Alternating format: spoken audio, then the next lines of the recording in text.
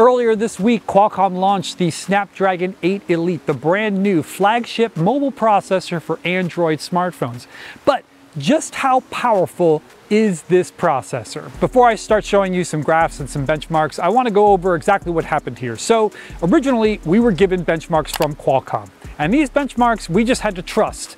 They could have been done in a very, very cold room, for example. They could have been done on a phone that had some sort of overclock or some sort of special hardware to make it so that it'd be slightly more powerful than it would be in the palm of your hand in a normal smartphone usage environment. But now we have slightly better numbers. We have numbers that come from a reference device that we got to hold and actually do benchmarks on ourselves. So these are the specs provided by Qualcomm for this reference device and represent what kind of phone you would need to have to achieve the benchmarks that I'm about to show you.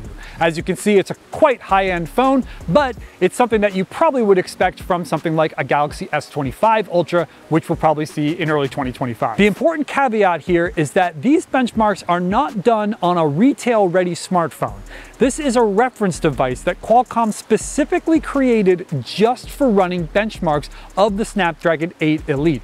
So you still need to take these benchmarks with a grain of salt, even though they come from us. It won't be until we actually get a real retail phone that we can run benchmarks on and give you some real world idea of what the phone can actually do. That all being said, let's jump into some benchmarks from this Qualcomm reference device, starting with Geekbench 6. So we have some single and multi-core benchmarks here, and as you can see, these numbers are quite high, especially when you compare them to the Galaxy S24 Ultra, which of course runs the previous model of the Snapdragon processor, the Snapdragon 8 Gen 3.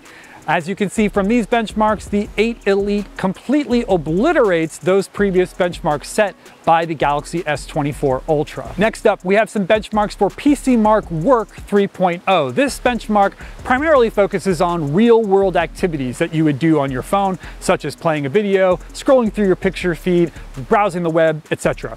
So with this benchmark, once again, we see it completely jumping ahead when compared to the 8 Gen 3 from last year inside the Galaxy S24 Ultra. Now, this reference device is quite powerful, and we're not quite sure if it's going to be just as powerful as the Galaxy S25 Ultra we expect to see next year, but this does give you a pretty good idea of just how much faster the Galaxy S25 Ultra could be with the Snapdragon 8 Elite inside. Now I have three benchmarks to show you in the Wildlife family: Wildlife, Wildlife Extreme, and Wildlife Extreme Stress. While you're looking at these benchmarks, keep in mind that 100% of these scores are faster than all the top line level flagship smartphones that we see people record wildlife benchmarks for. These benchmarks are very exciting, but once again, I need to remind you that these are all taken from a reference device, and we can't get really excited about how these phones are going to do when they come out with the Snapdragon 8 Elite until those phones actually come out.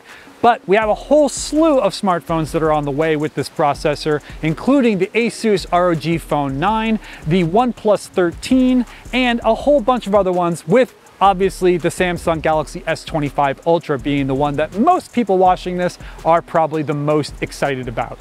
But until then, stay tuned to Android Authority, where we will be going over all the news related to the Snapdragon 8 Elite and eventually being able to show you our own benchmarks on those popular devices coming out soon. Until then, I will see you in the next video.